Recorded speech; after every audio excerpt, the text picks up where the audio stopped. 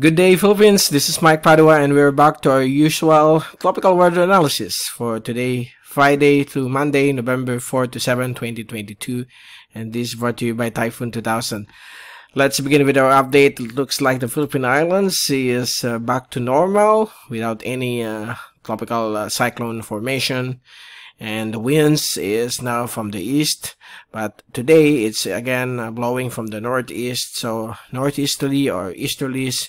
We expect some good weather all across the archipelago, except during noontime, afternoon or evening. There will be the usual rain showers and thunderstorms because of the high occurrence of the La Niña climate.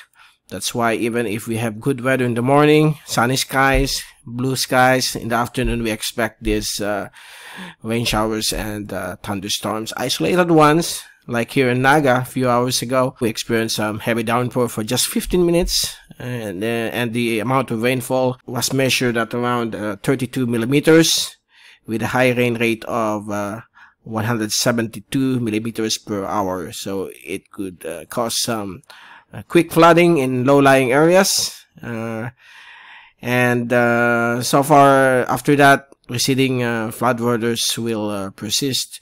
So this kind of thunderstorm activity is persistent in most parts of the Philippine Islands.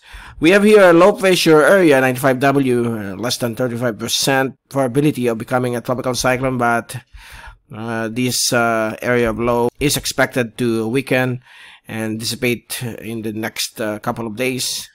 And if we take a look at the fast animation, there you go, the cloudiness of the LPA is now beginning to disappear. Okay, while thunderstorms beginning to form in various sections of the country this afternoon.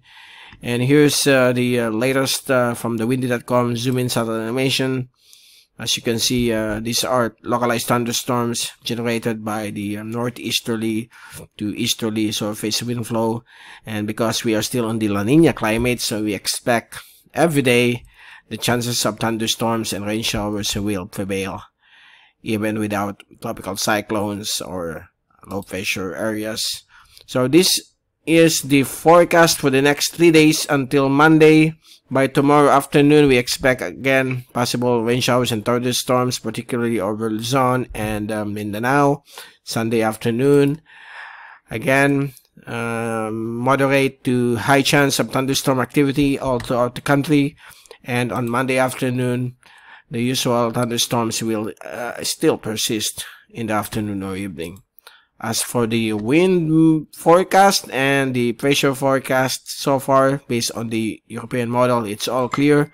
Northeasterly and easterly winds will be expected in various sections of the Philippine Islands until Monday.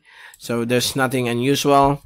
Northeast monsoon will be expected over extreme northern Luzon, and that's it. So far, it's all clear.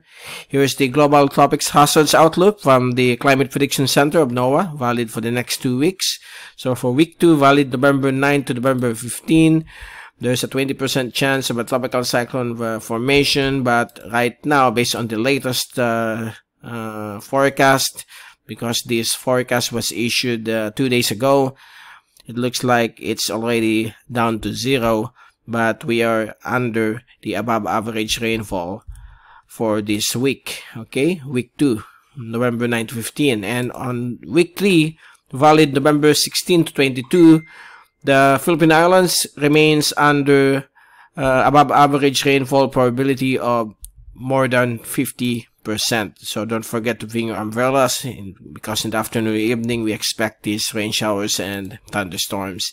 Here's the culprit why we are still experiencing this kind of everyday rainfall. This is due to the La Niña phenomenon, which is right now at 92%. So it's quite high at moderate levels, moderate La Niña. And we expect in the next 6 months it will start to weaken. And come February, March, and April, we are going to shift into neutral or lanada conditions. Okay, and then that will be the climate all throughout of 2023 until August at neutral Climate, and we have here signs of a impending El Nino, but it's still early to tell. Okay, this forecast is up to almost a year, so that's how La Nina and El Nino, known as the ENSO forecast, do. Okay, they create almost a year of forecast updated every month with some quick update during the last part of the month. So this is mid-October based on the forecast. Now here's the possible rainfall amounts for the whole of the Philippine Islands beginning November, December up to January 2023 based on the October issuance of the Institute of International Research Institute of the Columbia University. And as you can see here, the Philippine Islands remains at La Nina conditions with more than 60% above normal precipitation, particularly over Palawan, Northern Luzon, and also various sections of the Philippine Islands, including the Bicol region and Davao region as well. Okay, so far that's the latest for this Friday, and we will see you again on Monday to give you the very latest on upcoming weather systems across the Philippine Islands and Western Pacific. This is Mike Padua. Happy weekend to all. Stay safe always, and thank you so much for watching our channel.